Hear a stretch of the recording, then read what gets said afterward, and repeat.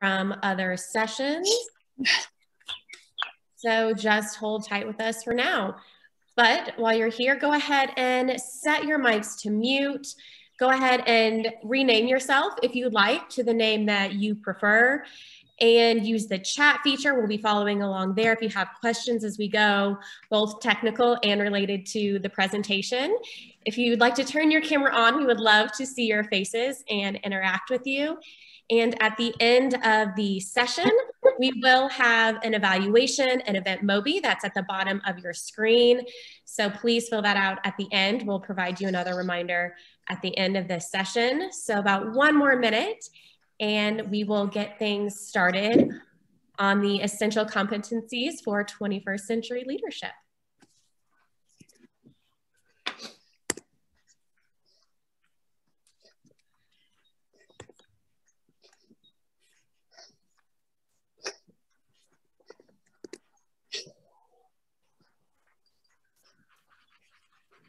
All right, I think I'm going to go ahead and hand it over to Betsy and her colleagues to get us started on today's session. Thanks so much, Jess, and thank you, Eric, for being here to support us in our tech needs. On behalf of the session's presenters, I welcome you and I sincerely thank you for being here with us today. We 3 presenters and our committee chair are members of the Society's Governing Committee for Diversity, Equity, and Inclusivity, which is a formal structure for the advancement of DEI-related initiatives within the Society. My name is Jen Williams, and I'm an initiate of the Campbell University Circle, where I currently serve as Director of Academic Advising and my favorite part of my job, Circle Coordinator. I'll turn it over to my colleague, Dr. Covington, to introduce himself. Hello, everyone. My name is Dr. Sim Covington. I currently serve as the Chief Diversity Officer for Finger Lakes Community College in upstate New York. We are part of the SUNY system. SUNY stands for State University of New York, and we are the largest comprehensive university system in the United States. I am humble and very happy to be here. Josh? Thank you, sir. My name is Dr. Josh Jordan. I am an instructor at Western Michigan University. I'm an initiate of the Purdue University Circle. In addition to serving on the Committee for the Diversity, Equity, and Inclusion, I also serve in a volunteer capacity as one of the board members of the West Michigan Veterans Coalition. And now I would like to hand it over to our Chief National Diversity Officer, Dr. Monique Walker-Pickett. Good morning, or good afternoon, everybody. So thank you so much. As mentioned, I am Monique Walker-Pickett, so I'm a 1994 initiate at the University of Miami Circle. And I was certainly honored when Omicron Delta Kappa invited me to serve as the inaugural National Diversity Officer.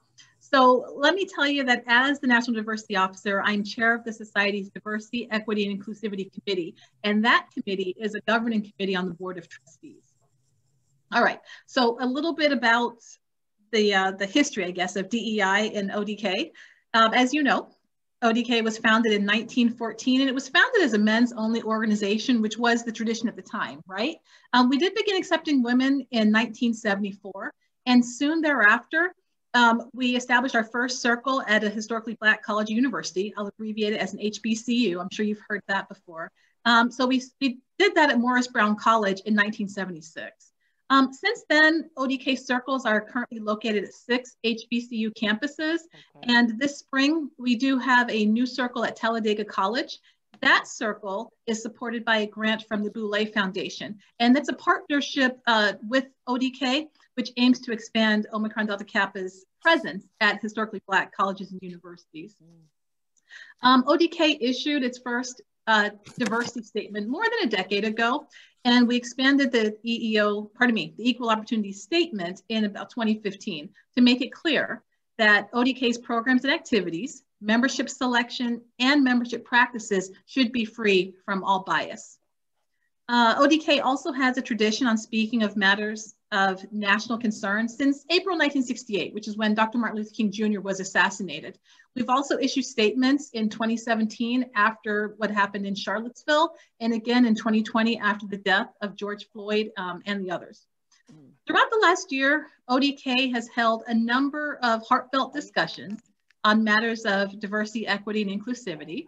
And the last thing I'll do is tell you quickly about some additional recent efforts that we've done over the past year. So last June, our society issued a statement reaffirming our values and commitment to diversity, equity, and inclusivity. We followed up on this by sending a survey out to members asking how the society could be more diverse, inclusive, and equitable organization. We established the Key Fund to provide scholarships and gifts of membership for students from historically marginalized and underrepresented populations. 2 of the society's scholarships have been specifically designated for students from historically underrepresented and marginalized racial populations. And we also have 2 other scholarships that's been designated for students who identify as LGBTQIA+. We've also added website resources for members who want to learn more about how to lead in embracing social justice and social justice issues. We do have awards which recognize individual, community, program, and campus achievements in social justice in those areas. And then there's also information on the website that can tell you a little bit more about what I've just gone over pretty quickly about ODK's journey towards becoming a more inclusive organization throughout its 106-year history. On a final note, I will tell you that the Society has not collected demographic information in the past, but this year we have embarked on a pilot project to collect demographic information from our members who are attending this National Leadership Conference. And so you may remember answering some of those questions that you haven't answered before when you did your conference registration. So certainly we're proud of the progress that we've made as an organization, definitely over the past few months, and we are absolutely dedicated to continuing this important work. Okay, so thank you for allowing me to make a few statements, and I will turn it back over to Dr. Covington or Dr. Thornton. Thank you. Thank you very much. Very quickly, Betsy, I'll give it right back to you. I was initiated at the University at Albany, State University of New York in 2005. And for those of you who may not be familiar with HBCUs or historically Black colleges and universities, I actually just put a great documentary in the chat, so I highly recommend it. Thanks. Thanks very much to you both. I do want to follow up with a little bit of information to follow Dr. Walker-Pickett's comments. She mentioned the collection of demographic information, and indeed you had the opportunity to share demographic designations through your conference registration. One bit of information that I'll offer for you to chew on for today and perhaps beyond is that from our conference registration process, we were able to collect information. Our conference registrants reported association with 13 different racial identities. Individuals reporting non-white identities made up 25% of our nearly 300 conference participants.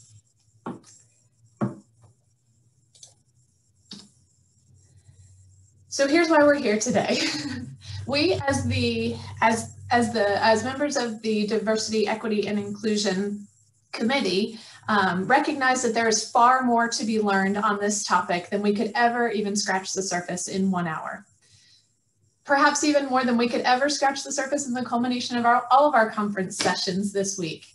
Our goal today is to focus on content that frames the work yet to be done, specifically to establish common language and understanding about matters of diversity, equity, and inclusion, and to share with you opportunities to explore resources and commit to learning and leading on behalf of yourself and your circles.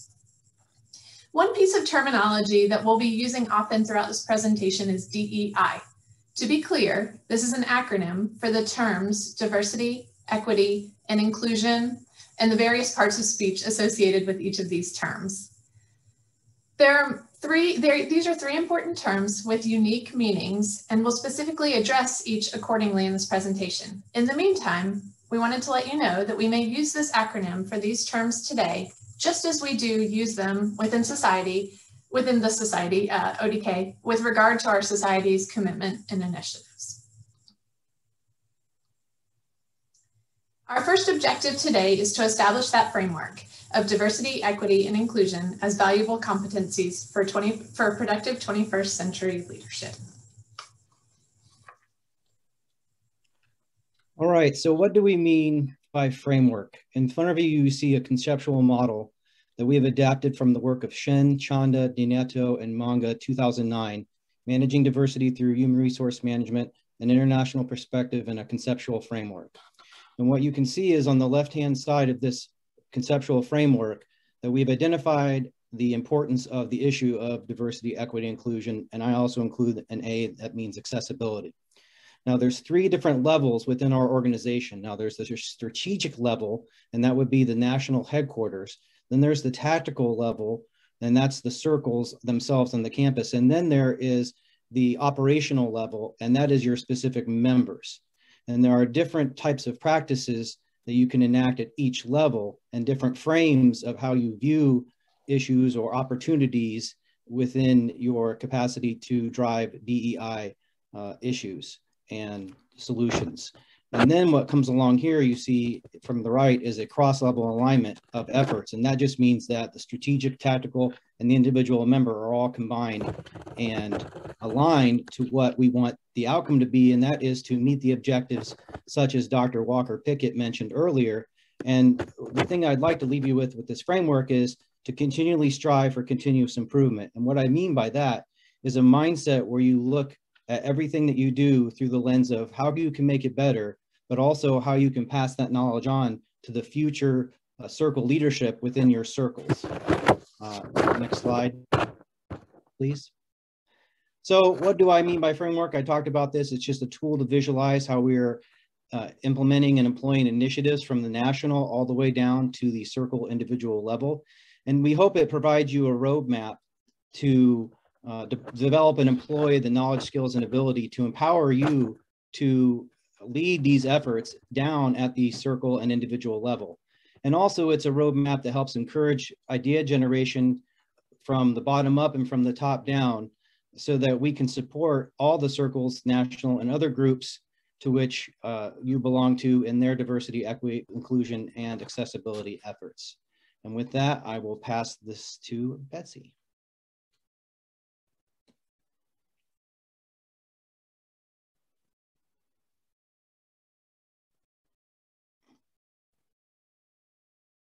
Betsy, you're on mute. There you go. I am on mute. See, it was bound to happen. Okay, that's okay. Thank you. We're going to engage in a group activity now. If you will take a look at the screen, you will be randomly placed into a breakout group. And in that group, we'd like you to spend just a few minutes with the fellow members in your group working toward a common definition, a definition that you all can come up with together around the word assigned to you. So group 1, diversity, group 2, equity. You'll just look at your group number and plan to define these words. We're ready to enter the breakout groups now.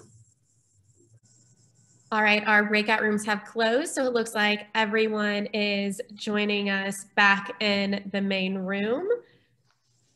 Great, thank you. Yeah, we can get started. Thanks, Betsy. Great, thank you, Jess. Welcome back. I hope that you had an opportunity to meet a few new folks and have some good conversation, albeit brief. I'd love to hear from everyone now through a poll, a set of polls. How did that go? Was defining a word easy or difficult in your group?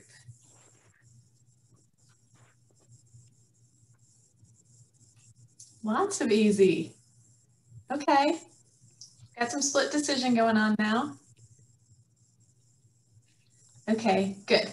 So the majority of you are indicating, well, 2/3, that was relatively easy, but some of you finding it difficult. Interesting. Okay. How about the next poll? Let's talk about, was there generally agreement within your group or disagreement?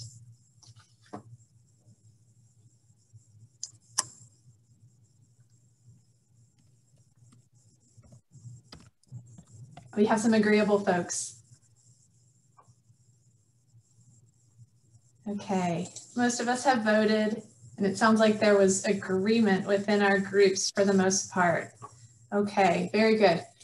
Well, by no means was this activity about right or wrong necessarily, just an opportunity to give you a jumping off point. perhaps to emphasize the reason why this work is so important and why we have work to do, because perhaps this is a difficult task to think about these words or this language. I will share with you the definitions of each term and give you a second to scan those. And these definitions come from the Society's website, from the Diversity Resources website specifically, and we'll refer more to the Diversity Resources website a little bit later in the program. For those of you like me who prefer a visual representation of terminology, words aren't my thing, perhaps this will offer you an opportunity to think about specifically the language of diversity, equity, and inclusion through a visual format. Take a minute, take a look at this picture, and reflect for just a moment on the climate of these concepts at your circle, your university, or perhaps within your community.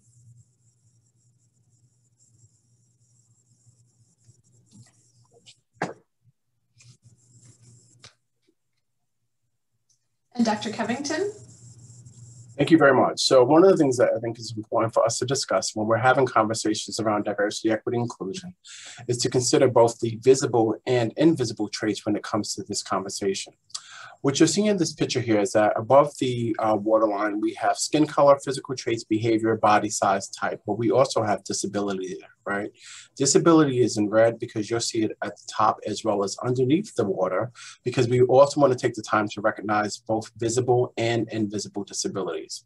In regards to the number of words that's underneath the water, I very quickly want to share is that when it comes to diversity, equity, and inclusion, matters of diversity is extremely complex, right?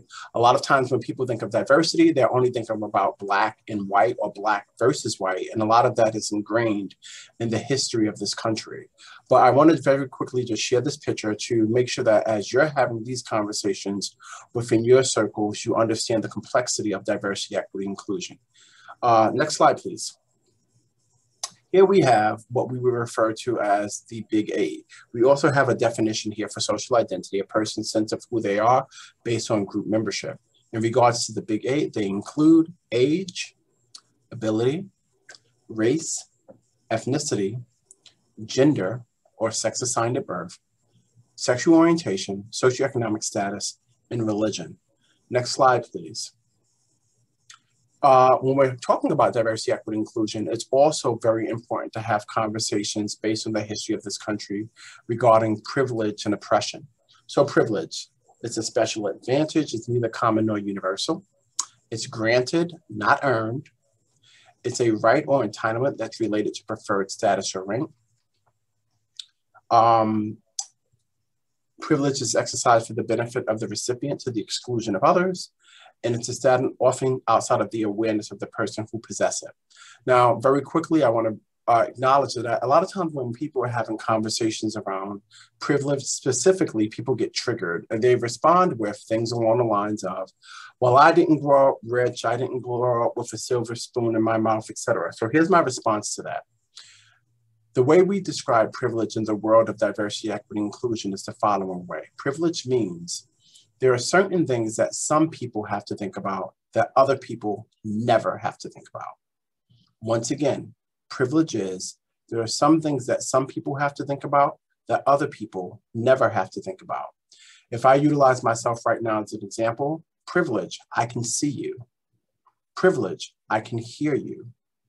Privilege, by default of my full name, which is Sim Jonathan Covington Jr., there's been plenty of studies in this country to show discrimination based on names when it comes to what's called the resume test. My name always passed the resume test, but if my name was considered more ethnic by default of the standards that are set in this country, I will lose out on tremendous job opportunities.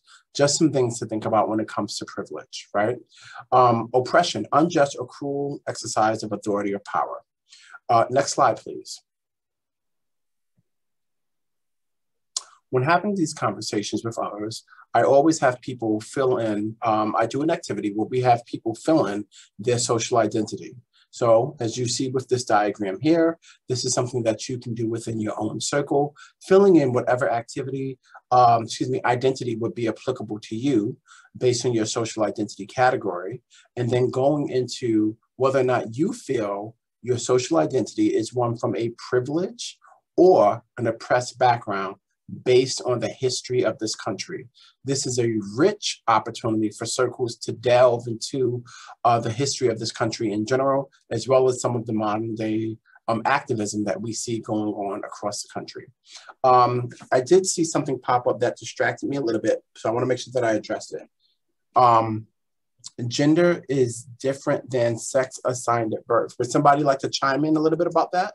I got that from Cassandra. I know that most people consider gender a social construct, but we would love for audience participation. Cassandra, would you like to share? Yeah, sure, thank you. Yes, gender and sex assigned at birth are wildly different.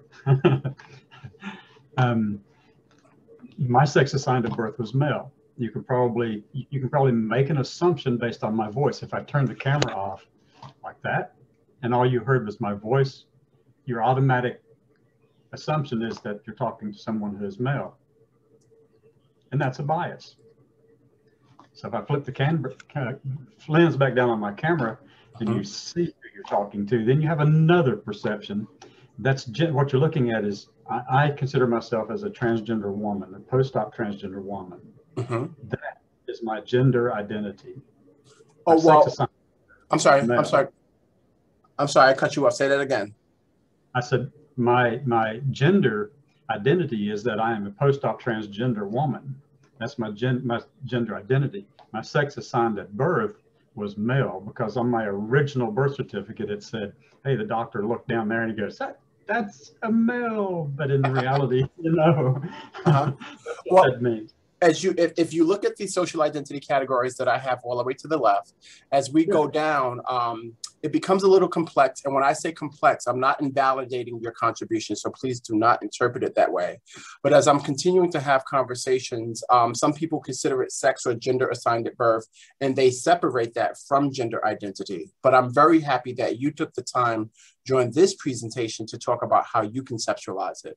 Now, based on my understanding, the fact that I am a biological male and I identify as male, my gender identity would be considered cisgender for those of you who are not familiar.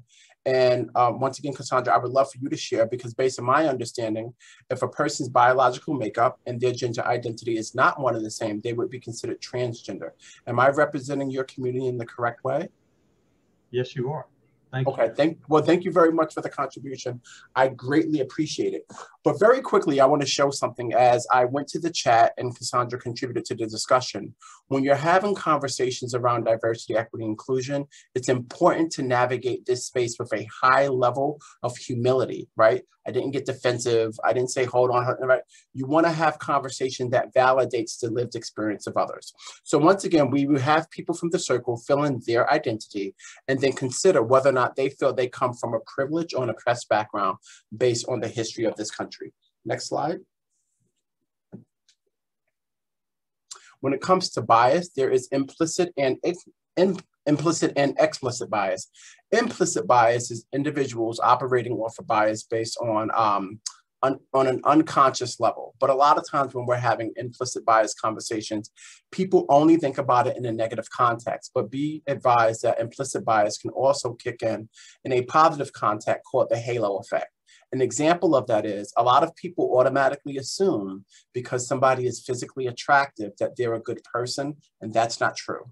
Right? So we also see implicit bias by default of where someone may have gotten or received their academic training. So a lot of times on search committees, people may say, well, this person went to blah, blah, blah university. They're going to be better for the job. Whereas when you should be navigating that process with a higher lens of objectivity.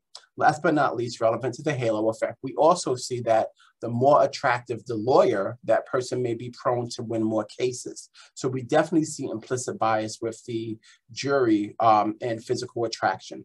Next slide, please. We have explicit bias. When it comes to explicit bias, the individual is fully aware of their belief, intention, and motivation to discriminate and deliver harm. Next slide, please. Sometimes within the world of diversity, equity, inclusion, some organizations will intentionally bring in diversity to throw off from the systemic racism that's embedded into the organization.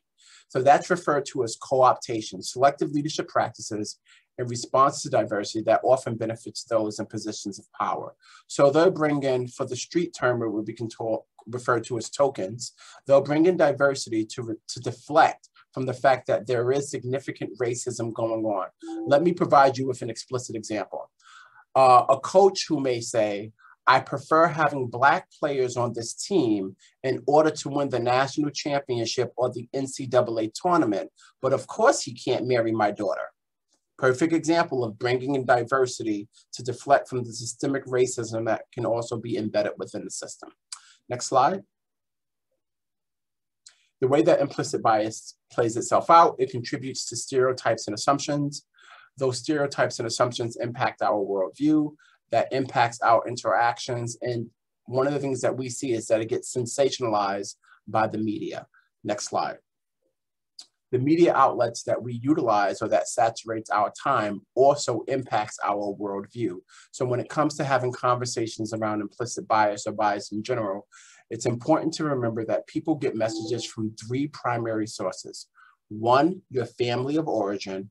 2, the media. And last but not least, your social circle. Those are going to impact your worldview, your positionality, and how you interact with others.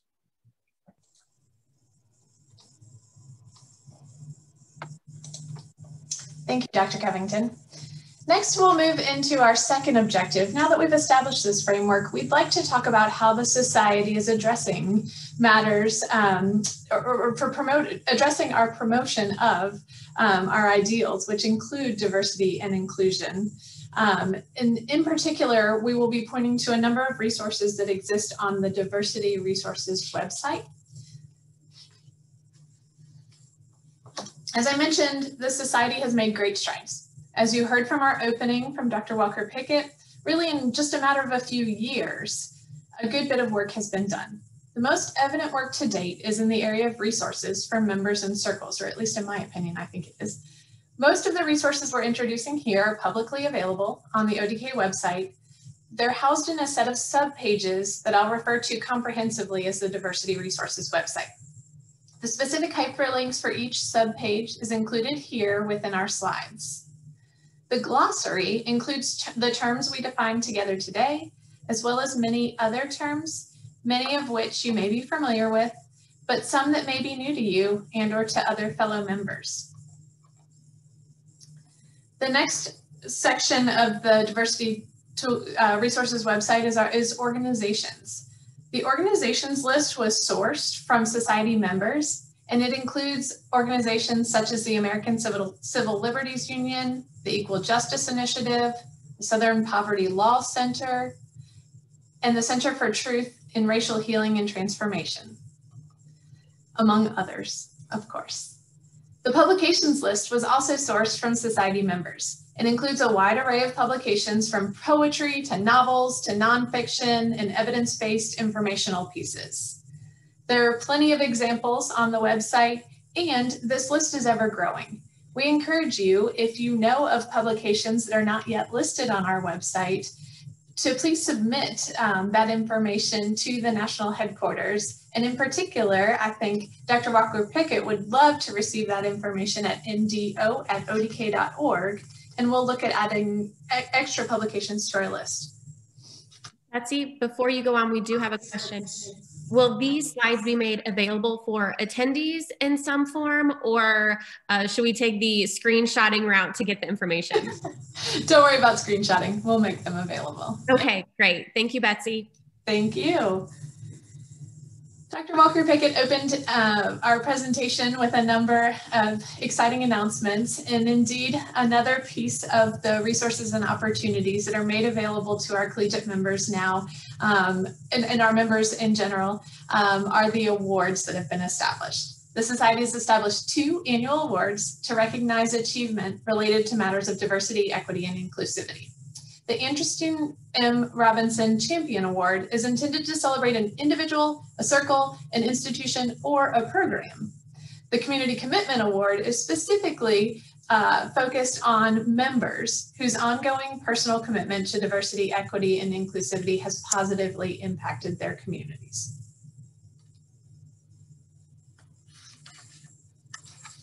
Yes, thank you, Zoom, for reminding me to not unmute myself. There are also other opportunities. The Society itself approximately awards 40 scholarships each year.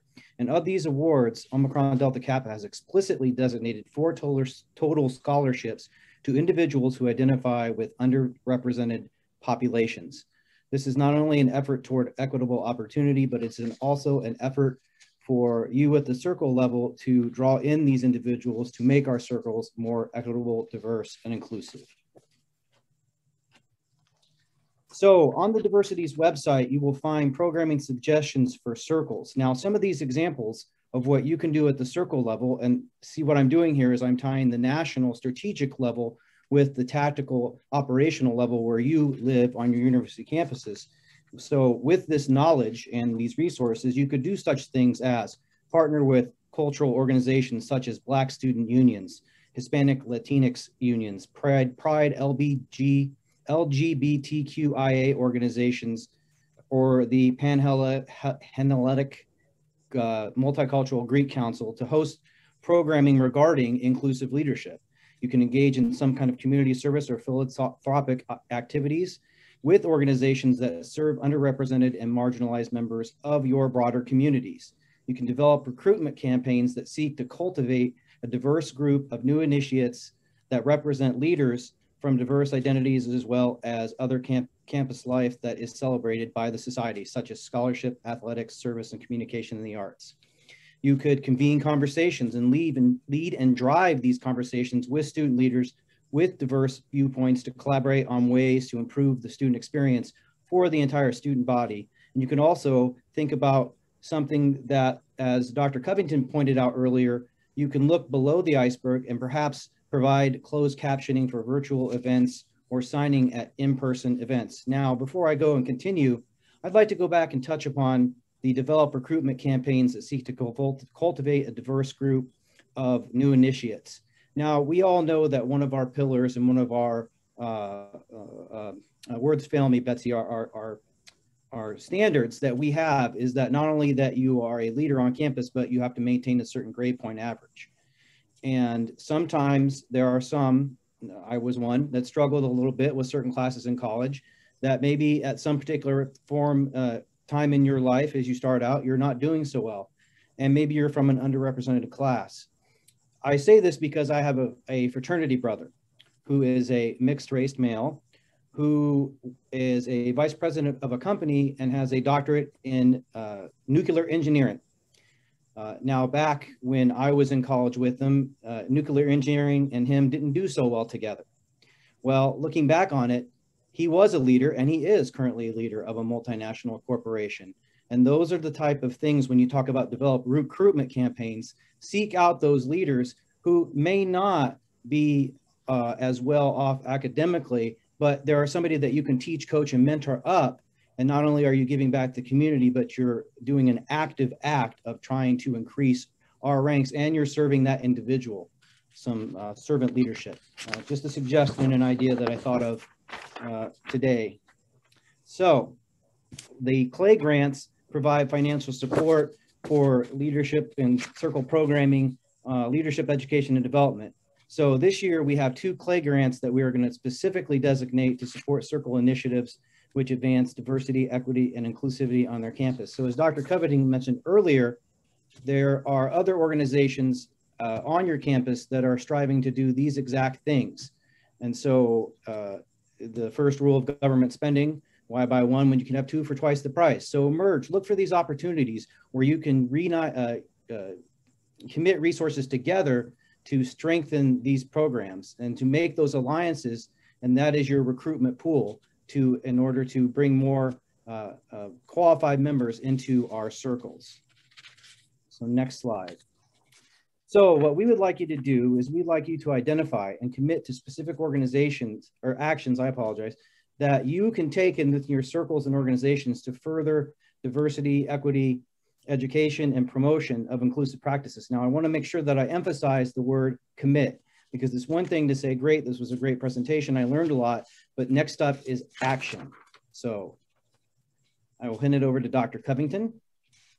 Absolutely. When it comes to diversity, equity, inclusion, even within the same person, there can still be a struggle. So I always encourage people to look inside themselves, and here's an activity that circles can engage in. If I was sure that I could speak with complete honesty and what I had to say would be deeply welcomed, valued, and cherished within this group, I would say, a place in my life where I claim complete pride about my identity is, and they can share one of the social identities that's relevant to them. A place in my life where I sometimes struggle with my identity is. The reason that we have people engage in this activity is because, once again, diversity, even within the same person, can be extremely complex. And as we think about intersectionality, I always do this, which is the overlap of someone's social identity, there can definitely be more than meets the eye. This is not only relevant to whatever internal messages a person may be telling themselves, but also their worldview and how people perceive them in the community at large. Betsy, back to you. Thank you. Yet again, a visual from the person who enjoys visual learning. This is the goal. This is the goal for moving our communities from diversity through equality to inclusion. Many of us may agree that our campuses reflect diverse spaces. Some of our campuses may be actively celebrating, supporting, and seeking to enhance the diversity of the community. Are our ODK circles doing the same? What about equality and inclusion? Are we actively working toward equality or equity as leaders on our campuses and in our communities? Are we taking action toward inclusive spaces within our circles and our campus and community? All three of these concepts require commitment and a level of intentionality or intervention. Our goal for you today at this time is to reflect on what intervention you can commit to that will reflect our society's commitment and lead efforts to impact matters of diversity, equality or equity, and inclusion within your spheres of influence and beyond.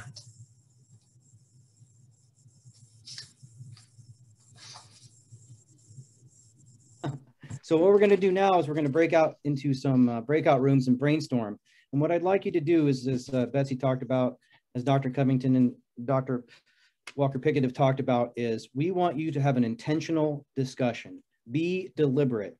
On the screen, there are just 5 examples of a small sampling of ideas that you could enact on your campuses and within your circles.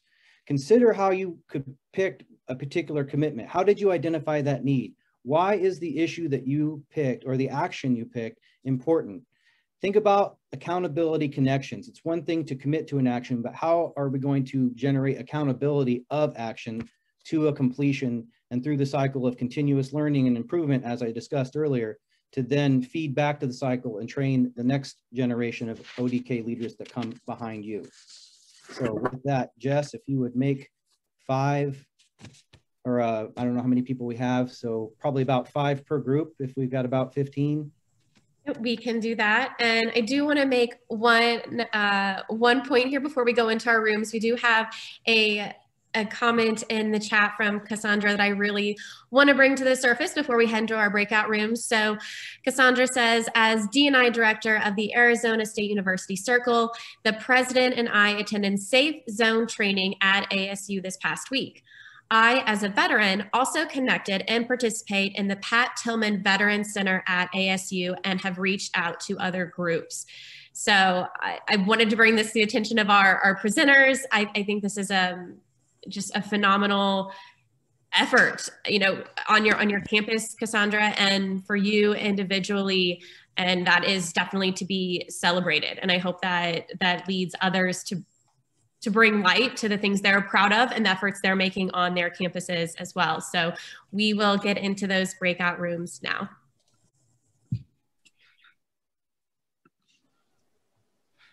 Okay, it looks like we have everyone returning from their breakout rooms. I hope we had some good discussion.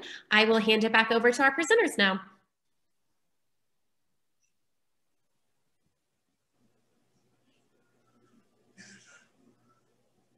Okay, welcome back. We'd love to hear from you. What did you learn from your peers? What have you decided to commit to? If anyone's comfortable unmuting and speaking up, we'd love to hear your conversations in your group. It's probably not wise to give me a microphone.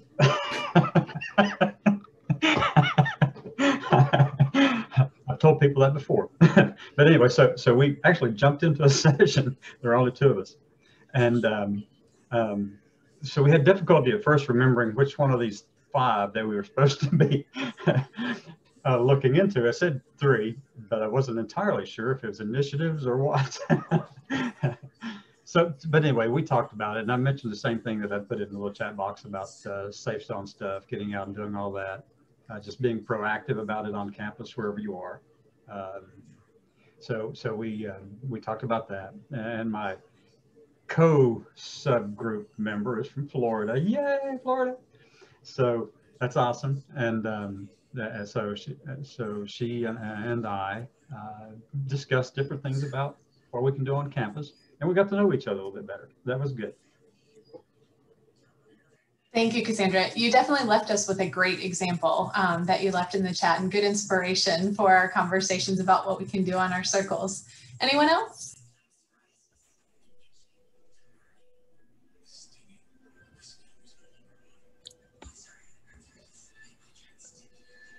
Ariel, I can't tell. You look like you might be thinking about it. Would you like to share? I can. I work in a library, so I have to whisper. But so we talked about bringing in more athletes and how they could be useful to build upon leadership. And we also talked about, this was really cool. Whoever was in my breakout room, I did not catch your name. So if you could drop it in the chat, that'd be awesome, because I definitely want to get your information. But we also talked about bringing in more transfer students and non-traditional students like mothers and veterans, which we got that great idea from Cassandra. And so whether that means doing 2 membership cycles in the fall and spring to catch those transfer students who come in the spring, or either those who come in the fall.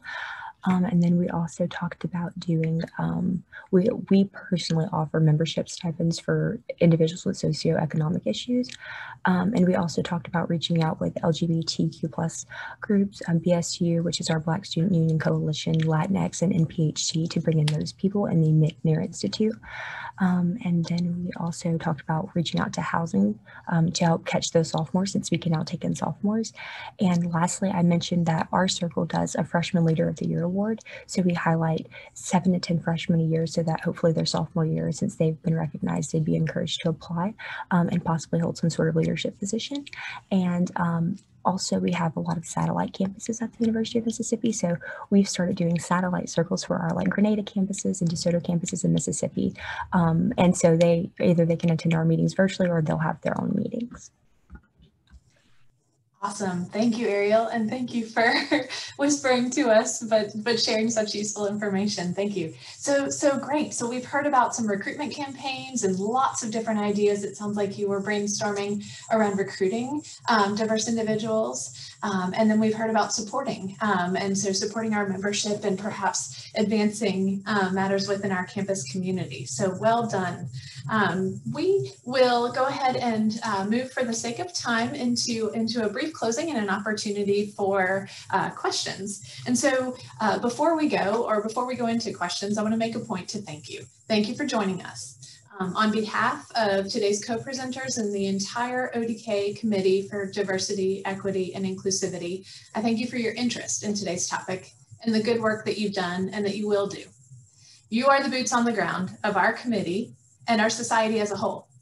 Your actions to further conversation, commitment, and action, and to enhance the diversity, equity, and inclusivity of our society are the impetus for growth and change. So kudos to you and best wishes. At this point, we'll take questions. And if anyone wants to write their questions in the chat, we have a little SEC rivalry going on in the chat right now. But if anyone wants to write down their ideas and questions in the chat for us to save for later, we do have one question. Presenters, if one of you could just address the difference between equity and equality, that's been used interchangeably sometimes in some circles, some organizations. So if you could talk about the difference between these two terms and just as an education piece for us, that would be really helpful. This is Dr. Covington, 1,000,000,000%. Betsy, can I please have permission to share my screen? So the difference between equity and equality is that when it comes to, first of all, can everyone see my screen? Yes, we can see your screen. I'm gonna have to flip it. Give me 1 second. All right, so the difference is that, first of all, most people see life through the lens of their experience. Equality is implying that you give everyone the same thing, but equity is actually being intentional about meeting people where they're at. So I'm gonna be very quickly because I know that we're pressed for time. So let's say, for example, if everyone is coming into the institution starting at the bottom of the ladder, looking to get to the top of the ladder to get their degree or their certificate at said institution. Equality imagines the world is equal, but we understand that the world is not equal. We have some students who are coming in with scholarships, educated parents, SAT and ACT tutors, middle to upper middle class, honor courses, AP, active social networks. At the same time, we have other students who are coming from poorly funded schools, less skilled teachers, counselor ratios 1 to 1,000, and a truncated curriculum.